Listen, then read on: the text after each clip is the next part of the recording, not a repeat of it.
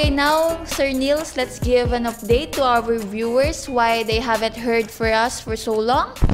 I'm finally back in the Philippines. If you wish to subscribe, not only press the subscribe button, but remember to press the bell icon that you see on the screen right now. That will send you a little email notification each time there's a new video on my channel. And the apartment you see in this video, the background, is actually for rent for a few days or a few weeks on a short-term basis. And I will leave a link in the description field below this video in case you're interested. So let's start with myself. So guys, I'm really sorry about not posting so much videos and updates about dating, relationships, because I really had an awesome year for the past few months. Because first, I got promoted with my day job or my casino job. Thank you, Sir Nils. And second, and definitely the best thing that happened to me last year was I got married. And I'll show you pictures of my wedding soon after this video or later this video. And it was really a busy and I did a lot, and we also traveled with my husband. We went to Hong Kong and Macau. We traveled and explore other cultures, and we really enjoyed, I really do enjoy what do you call this? I really do enjoy couple life or a married life. How about you, Sir Nils? Why you've gone so far? Yeah, thank you for that update. That should put to rest some of the comments and questions I get quite frequently. About myself, I've also been very busy working in California, and I'm glad I'm back here now.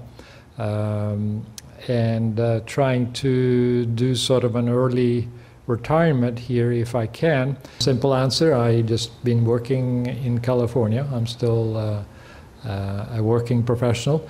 But I do think the Philippines is my future home for an early retirement, possibly.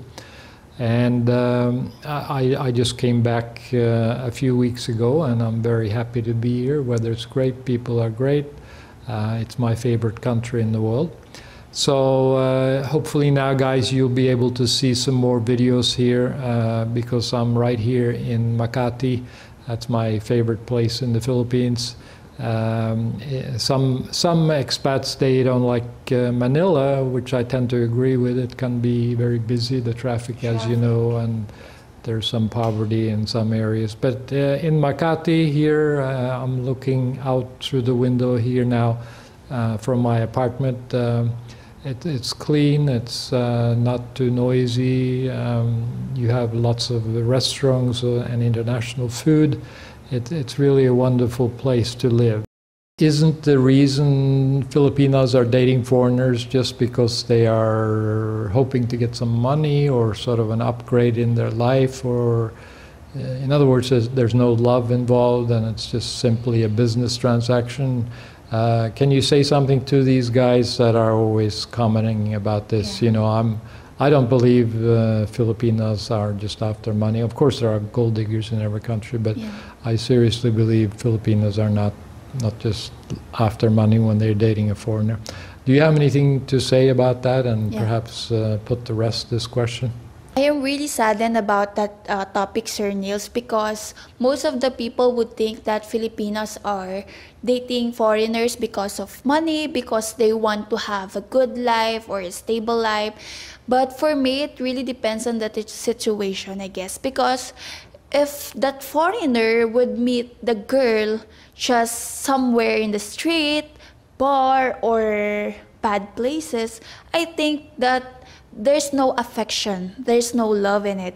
But if the guy would know that person, for example, that foreigner would go to her family, to her home, maybe sometimes because they already wanted to try another one. Because, for example, me, I have a Filipino ex-boyfriend, and I want to, and all my Filipino boyfriends would just give heartaches or would just give headaches in me. But because I'm too much about Filipino guys, I want to try another foreigner.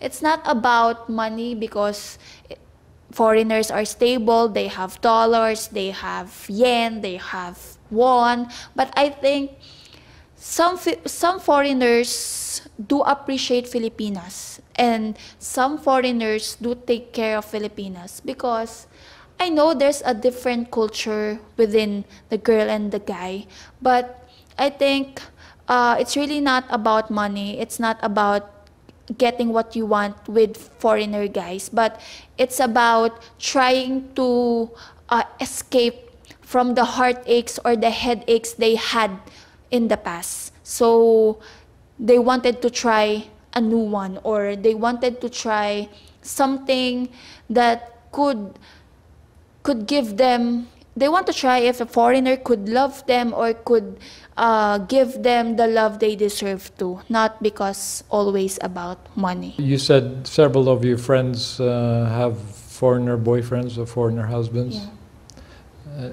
And how is that working out?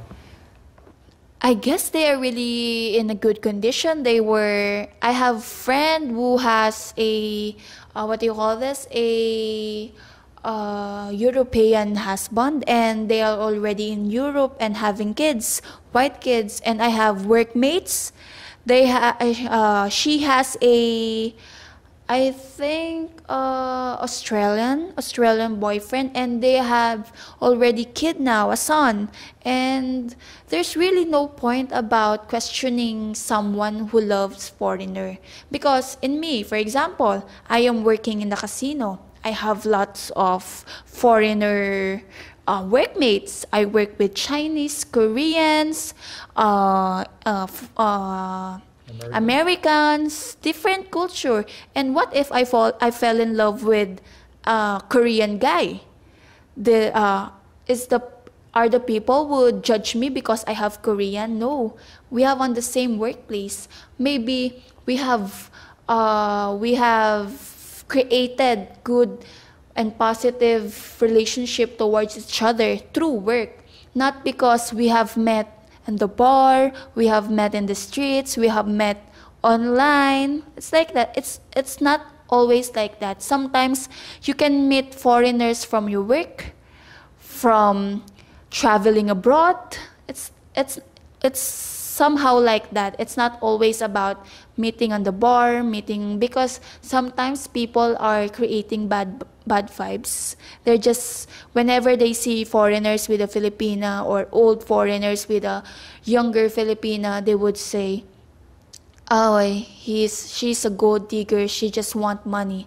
Some are like that, but I'll tell you, not all and not most, because I have experienced a lot of friends, a lot of workmates that having good relationship and having good standing with foreigner guy, and it's not a problem anymore. It's already rampant here in our culture. Don't go to bars to find Yeah. Filipina girlfriends, and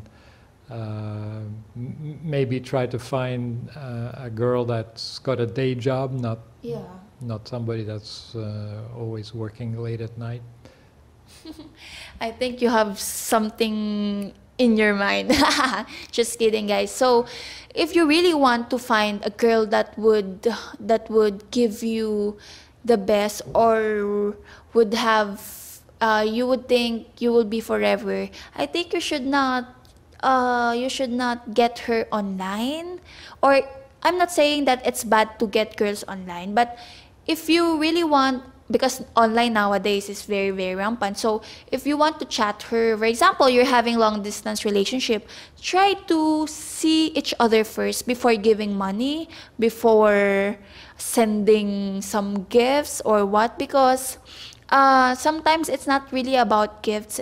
It's about showing love, showing affection towards the girl, because that's our weakness. Money is not our weakness. For some girls, for me, it's not, because I really want guy who has, who I think that would show me that I am loved and I deserve to be loved. Not not because he can give everything to me, not because he can support me. I can support myself. I have job. I can be independent, but I want someone who I can live with and I will call comfort buddy forever, not just for a limited time, a limited span of time.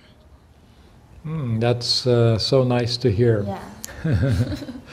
And what about the age differences? It's pretty common for the foreigners to be middle age or up, dating a girl in Lower age. her 20s.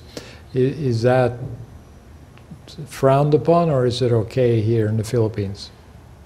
I think it's already okay because on the same culture, Filipina dating old Filipino guy, and they had a baby, that's not a problem anymore in any culture, in any aspect. For example, same nationality, Filipino, old and young, there's no more problem.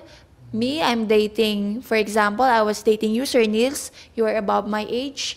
It's not a problem anymore because like what I have told you a while ago, if love knocks you down, you cannot, you really cannot control yourself from loving that person, even if he is 25 years older than you, 50 years older than you.